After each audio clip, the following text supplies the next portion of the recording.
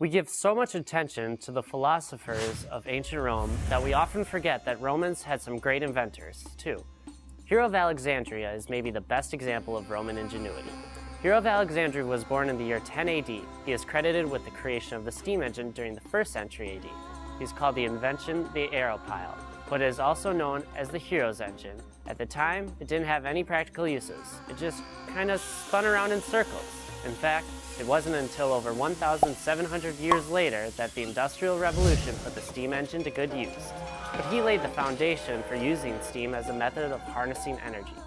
Hero created a variety of more useful inventions over his lifetime. His experiments with pressure, for example, led to the invention of the fire engine. Next time you buy a Coke from a vending machine, say thanks to Hero. He created the world's first vending machine, but it was designed to sell holy water. Ah, refreshing.